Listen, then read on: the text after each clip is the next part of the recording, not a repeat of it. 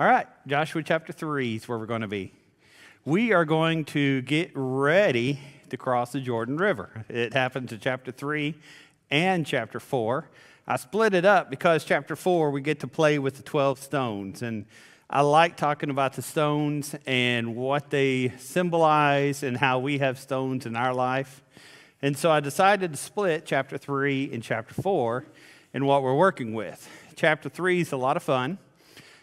Two phrases we're going to see that we're going to bring out of the text, and I don't think we are taking them out of context, but I like them as far as if you're ever coming up with a devotional thought or if there's something you want to think about for a while. The first one is in verse 4-ish.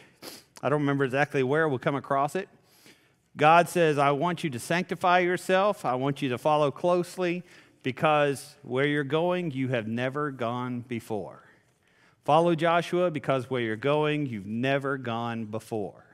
And that's a fun lesson. It's good for like when you have graduates or when you're talking about opening up a new building or opening up something that's new, starting a new program or whatever else it is. And the other one is a anti-type, one of those old things that preachers used to do where you go back and forth, where the Jordan River is rolled back. And we usually focus on that rolling back, but what's interesting about the rolling back is the waters are rolled all the way back to the city of Adam. All right? Now, do you think that water rolling back all the way to Adam has any implications? I think so, because as we're talking about the significance of the Jordan River entering into the promised land and things such as that, I think you have some stuff there that works pretty well for what we're covering. All right, so let's start here in verse 3, or verse 1 of chapter 3. This is New King James I'm reading from. And Joshua rose early in the morning. They set out from the Acacia Grove and came to the Jordan, he and all the children of Israel, and they lodged there before they crossed over. Now God makes sure they don't go immediately. Look there in verse 2. So it was that after 3 days, the officers went through the camp, and they commanded the people, saying, when you see the ark of the covenant of the Lord your God, and the priests and Levites bearing it, then you shall set out from your place and go after it. Yet there shall be a space between you and it, about 2,000 cubits by measure. Do not come near it, so that you may know the way by which you must go. Here it is, for you have not passed this way before. All right, God leads Israel. They've just seen Jericho. They're ready to cross into the land. They're ready to fight. God leads them to the Jordan River, and he leaves them. 3 days. No communication. No, hey, let's build a pontoon bridge. Let's find some swimmers. Let's build a boat. Nothing. Why? Why would God take them there and have them sit for 3 days?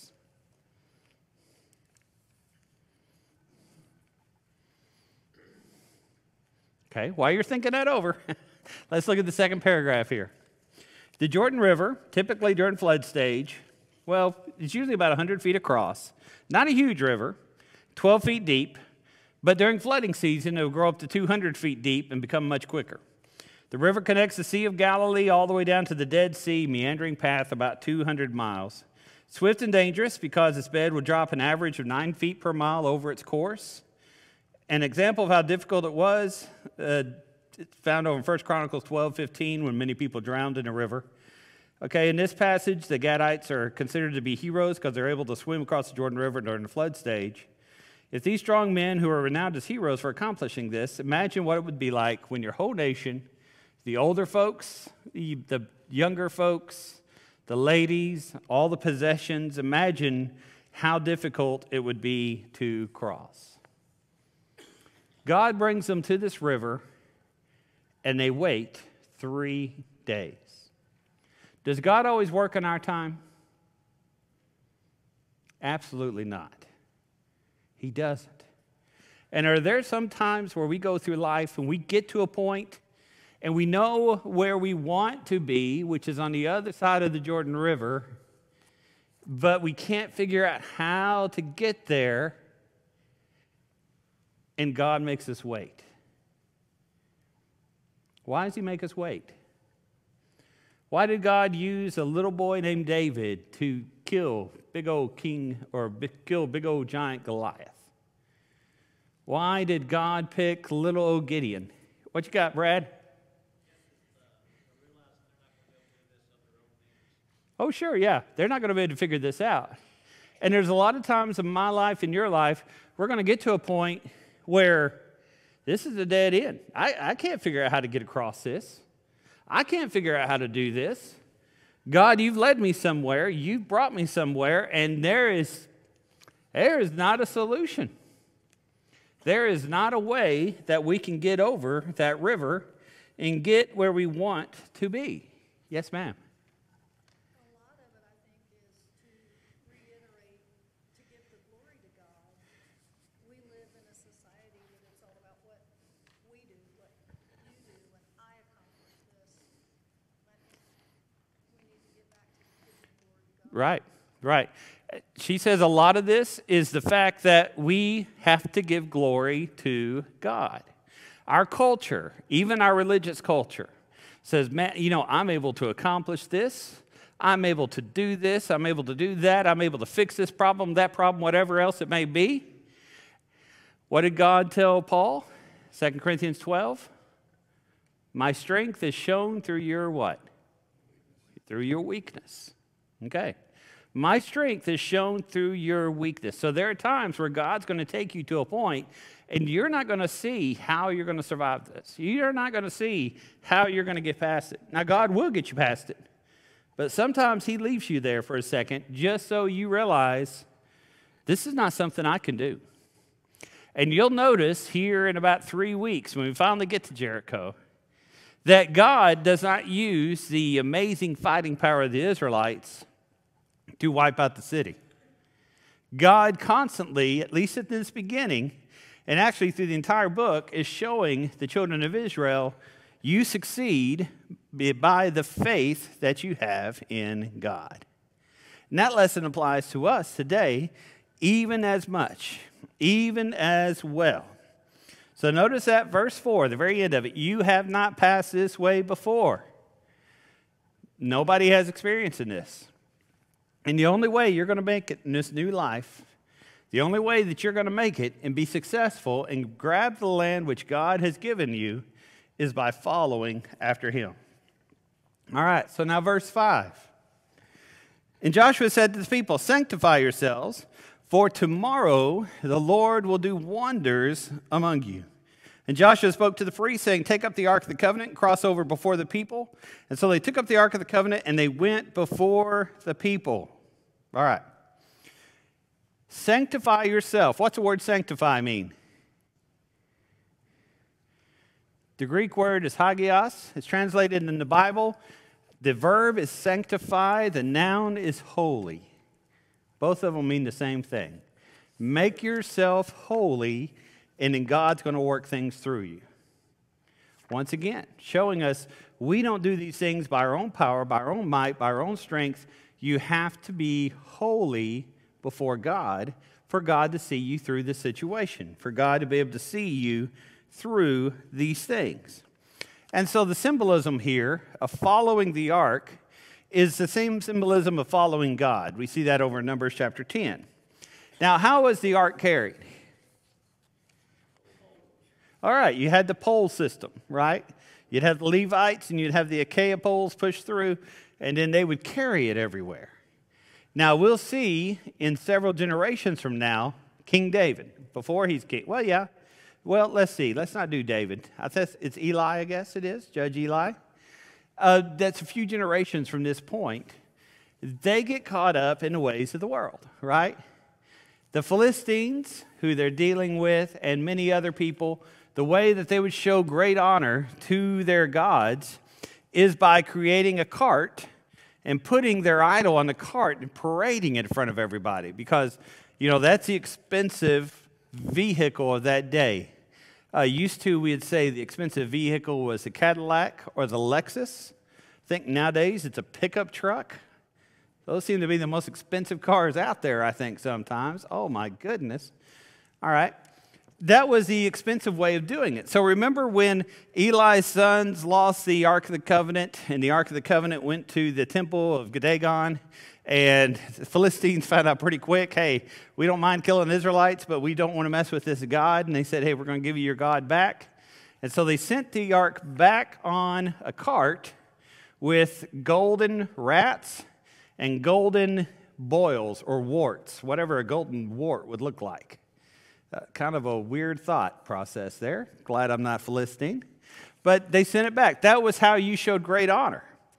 Well, David listened to the nations, and it was time for them to become just as modern as everybody else. And so when they're bringing the ark from Shiloh to Jerusalem, how does he decide to bring it? Puts it on a cart, right? Brand new cart, most expensive thing they had, and they go on the way, the oxen stumble, and Uzzah does what? He steadies it, and God strikes him dead. Because God, even if it seems old-fashioned, we show honor to God by following exactly according to his word. And so you have the ark, which is carried by the Levites. Levi had 5 sons.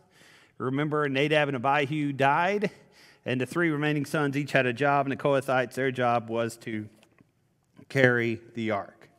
All right, so the 4 times, according to Adam Clark's commentary, 4 times the Levites carried the ark.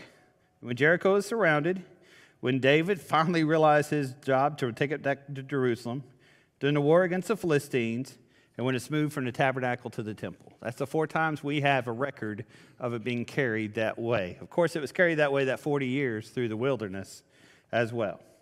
All right, and so they're sanctified, and they get these things all straight in their life. They are to ceremonially wash themselves, wash all their possessions. They are to make sure that they are absolutely without sin, and they're supposed to be ready in God before they pass through this river. Why? 3 reasons. First, shows the authority of God as they follow Joshua. Secondly, strengthen the children of Israel. And the time had come for the sinful inhabitants to be destroyed, which is going to come. All right, so let's keep reading here. The Lord, verse 7, said to Joshua, "This day I will exalt you in the sight of all Israel, that they may know that as I was Moses, so I am with you." See, that's number 1. "You shall command the priests who bear the ark, saying, when you have come to the edge of the water, you shall stand in the Jordan." So Joshua said to the children of Israel, "Come here and hear the words of the Lord. By this you shall know that the living God is among you, and that he will without fail drive out before you the Canaanites, the Hittites, the Hivites, the Perizzites, the Girgashites, and the Amorites, and the Jebusites." All right. So let's go ahead and read verse 12 or 11. "Behold, the ark of the covenant of the Lord of all the earth is crossing over before you into the Jordan." All right, we'll stop right there. Now, they come across, that ark symbolizes the power of God. When we're thinking about this idea of the river, think of, if you will, something close to the width of the Ohio River. Now, the Ohio River is a whole lot deeper than what we're talking about when we're talking about this river, which is here.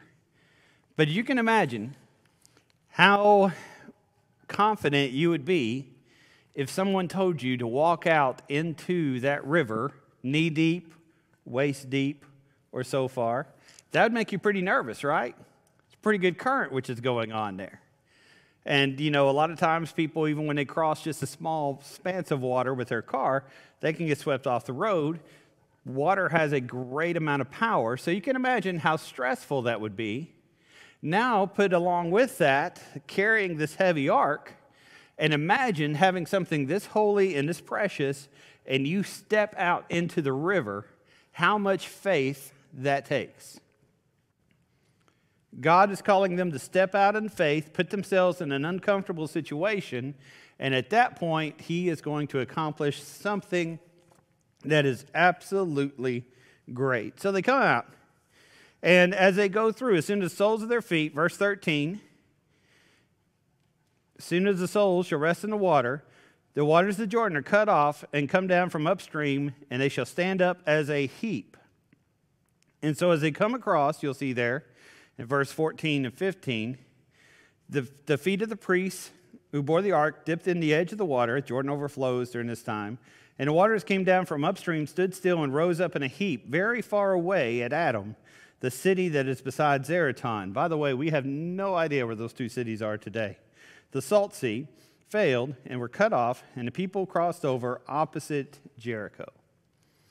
Now imagine how high this heap would be. If you've got a fast-flowing river and it stops, it's going to start filling up, right? And so it just builds upon itself and builds upon itself and builds upon itself. It becomes a pretty scary-looking situation as it goes on. Now, I want to take a second, and as we think about this, first of all, let's talk about it as far as a miracle. This is a miracle. How did God do it? You'll run across a lot of commentaries. I'll tell you a lot of history and such. In the year 1266, the Jordan River went dry for 10 hours because of a mudslide. Mudslide upstream, it caused it to stand still for 10 hours. 1927, for 21 hours, another mudslide came, and coincidentally, it was near the same place, around the city of Adam. And that mudslide caused it to stop as well. And so if a mudslide could do this in 1266 and also this other year, 1921, maybe it was a mudslide that God used the second that the priest stepped into the water. Now, does that mean that this is not a miracle? What makes it a miracle? It's the timing. Those feet hit the water, and that far up there, suddenly there's a mudslide or whatever, and the water's just... They saw the water go up. That's right. Yeah. And so they were able to see the water heap up on itself. All right, so you see something interesting here as God's doing this. Now, another quick aside I want us to do very quickly. All right, we're doing good on time. Look at us. All right, another aside we're looking at. Compare crossing the Jordan to crossing the Red Sea. Remember, if you go back with me to the book of Exodus, crossing the Red Sea, Israel is now free from Egypt. Woohoo! We have got all their earrings and nose rings. Life is good. And so here we go. We're just out here in the wilderness. Life is good. We're free. We're happy. And we're headed over to the promised land, the land which is promised to us from Abraham. And suddenly there is the dust on the horizon, and they realize the Egyptians have changed their minds, and here they come to beat them and to take them back into slavery. They know they're in trouble. There's no way they can fight off this Egyptian army. And so they begin to run, and as they run right into the Red Sea. There's no way they can cross it. So God develops a cloud and a wall of fire between them and the Egyptian army. And then he says, I'm about to do a great thing before you.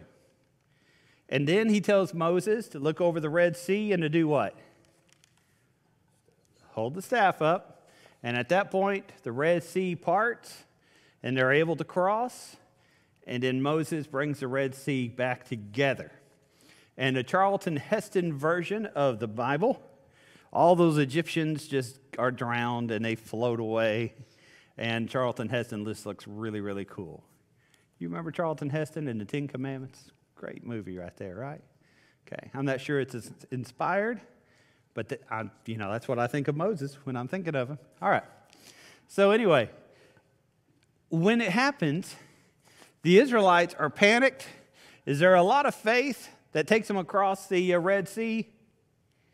Well, there's some faith because, that's a scary place to go. But they are running away from a fight that they know they can't win. They are running away from a fight. God provides a way of escape, and so therefore they go. Now here we are 40 years later, and they're not scared. Instead of running from a fight, now they're marching to a fight. Now instead of having a prophet raise his staff, we make the point that even though it was God working through Moses, it's a little bit more clearly God working now, because when the ark hits that water, when the feet of the priest carrying the ark hits that water, it parts, and then they're able to travel through. And so there's a difference between a Canaan and between the Jordan, or between the Red Sea and between the Jordan, and going in that way. Now, if you want to spend some more time on that, you can make a lot more differences as well. Now, if you play with our songs, our church songs, if you turn through these hymnals, or if you think through a lot of the songs which we sing, this is an example of life, right? What are some songs that talk about Canaan's land, about the Jordan River, or about the Red Sea? On Jordan's stormy banks I stand and cast a wishful eye, okay? To Canaan's happy, fair and happy land where my possessions lie, okay? All right, what's another one? Yeah. To Canaan's land, I'm on my way where the soul of man never dies. All right, what's another one? I'm camping in Canaan's happy land. Yes. One of the hardest pitched songs anywhere. You got to work hard on that one, I think. Okay. What's another one? Roll, Jordan, roll, but that's an old one. Okay.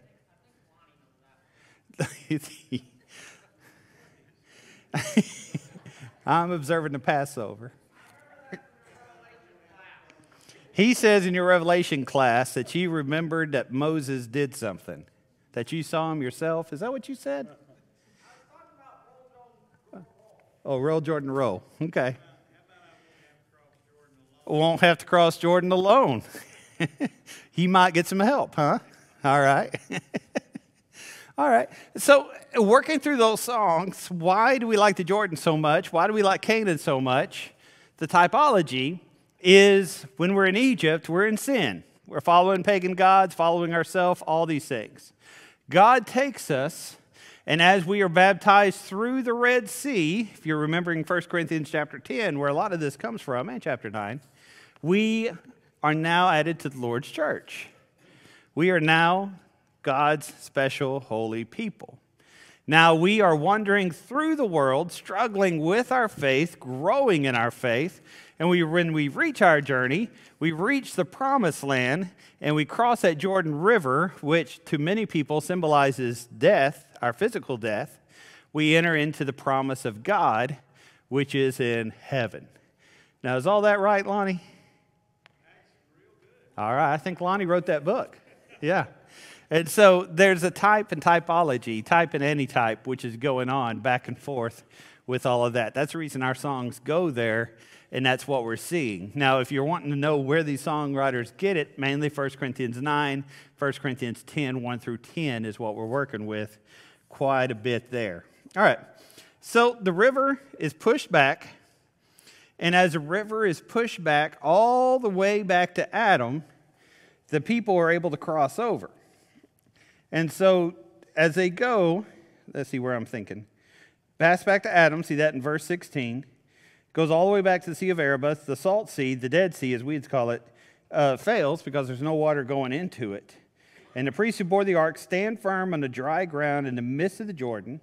And all of Israel crosses over in dry ground until the people had completely crossed over it. And we'll see in chapter 4 that once everybody comes across, once we get our stones, then at that point the priest will come back up and the water will return once again.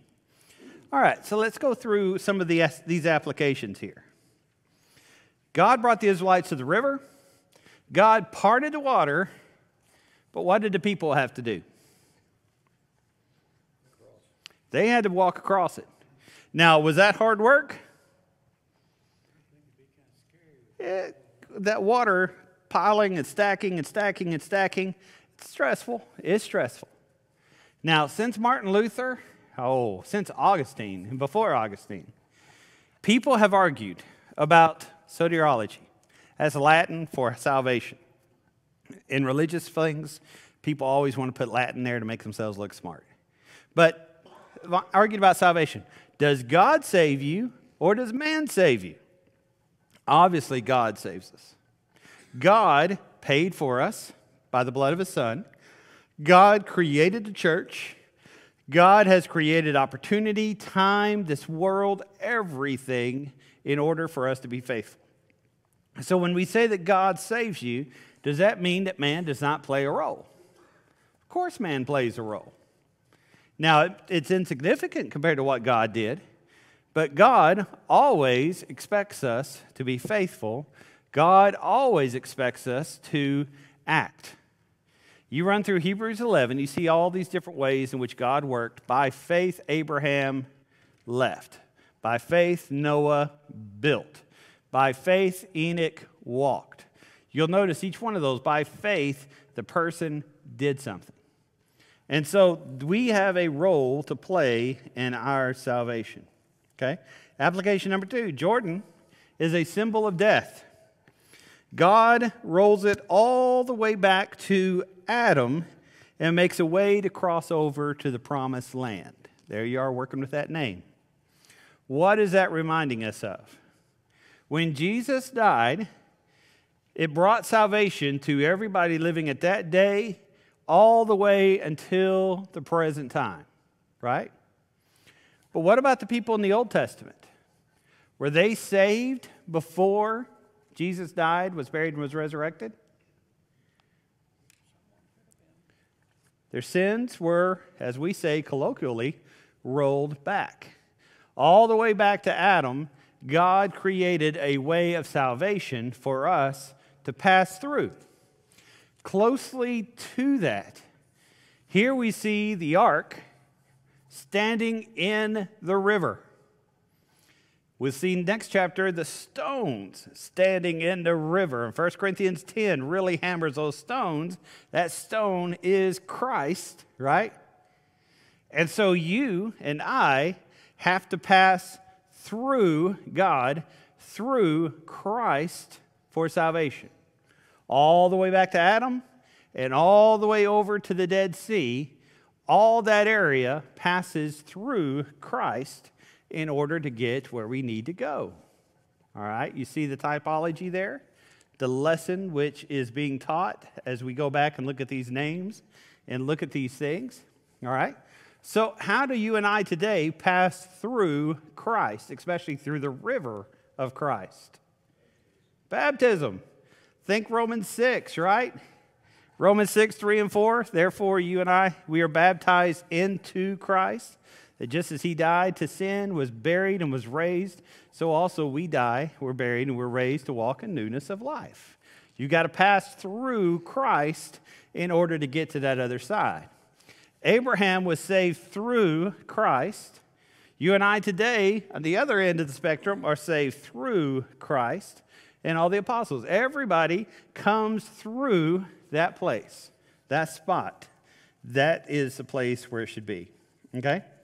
Some of God's blessings come to all people, but only God's children receive special blessings. He makes it to rain on the just and the unjust, right? Every person living today got to wake up and got to feel that nice, cool air, got to see what little sunshine there was, got to live a day of life. And for some, that includes food, that includes water, that includes all the blessings which God has given us. But there are some spiritual blessings reserved only for Christians, right? Ephesians chapter 1 and verse 3, every spiritual blessing is found in the heavenly places, is found in Christ. Okay? Here's the questions. And these are answered in the writing here. 3 reasons why God parted the Jordan River. Now, they could have built boats. They could have built a pontoon bridge. It had been done before. What were some of these reasons? Okay, they had to learn to follow Joshua. Okay? Moses is gone. Joshua is the leader. He's the one who's going to be telling you what to do. You're not getting across this river unless you understand you're following Joshua. Excellent. Okay, what's the next one?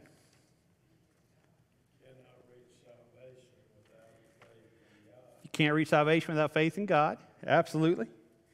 Encourage and strengthen the children of Israel. And the time for judgment had come. If you go back to Genesis, and we'll do this about lesson 9, when we talk about the moral difficulty of why God would kill all the Canaanites, the children, the women, even the animals. We'll go back to Genesis and see 3 times God told all these people of Canaan to repent and to make things right, otherwise they would be destroyed. He told them to repent. At that time, they actually were faithful. You had Melchizedek, king of Salem. You had a lot of priests, a lot of prophets who were teaching God's word. And these 400 years, all that had gone away, and they had given up on God completely. And so that's the reason this judgment is coming. And so coming out of the water is coming the judgment of God, which will be here soon. Okay, the Israelites in the Red Sea, Israelites in the Jordan. One's running from a fight, one is running to a fight. One is done without faith. They hadn't grown to have faith yet. One is grown because that faith has come. The next generation has come, and these people trust God. One comes through Moses. The other one comes through God. Okay. All right. And when did the Jordan River part? When the priest did what? Stepped into the water. Okay. God made Israel wait 3 days before they could cross the Jordan River.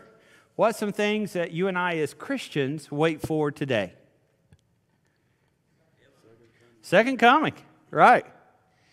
Okay. We're waiting. Now, sometimes we got that a little bit messed up. I know I spent a lot of my life saying, Lord, I want you to come, but I prefer you wait a little while.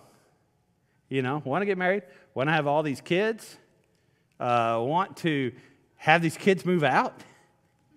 You know, I got this I want to accomplish, got that I want to accomplish, whatever else it may be. Okay. Why should Christians long for the coming of the Lord? I had trouble understanding when you're finishing Revelation where John is saying, come, Lord Jesus. Even so, Lord, I'm ready for you to come. Why is it sometimes we're not ready to see Jesus? We're saved. It's what? Okay, we like the world, okay? We don't realize just how awesome heaven's going to be. You don't realize how absolutely great heaven will be when we get there, okay? Oh, you're thinking of other people too. That you want them to be saved, want them to have an opportunity to come to Jesus. Is that what you mean, Don? Yeah, and your children. Yeah, absolutely. If you knew what was waiting for you, you'd be ready to go. This example does not compare at all. It's much smaller than what we really have. Every year, our kids who are at South and North Middle School, it's time to go to the high school, and they are scared to death. You talk to them in July, and they're just like, oh, man, you know, I'm going to go walk through this school, find where my locker is and all this stuff. Just about every time, I know it doesn't happen every time, but just about every time you talk to those kids about November, and they will tell you high school is so much better than middle school. They love it so much more. Now, like I said, that may not be true for everybody. But a lot of times when we haven't experienced something, we don't realize just how good it's going to be and just how wonderful it's going to be. All right, God tells Israel to sanctify itself for the crossing of the sea. What are some ways in which we sanctify ourselves today? Make ourselves holy. Worship. Study the Word of God, prayer, fellowship. Putting good things in our mind rather than negative things in our mind. Okay? What you put in there is who you become.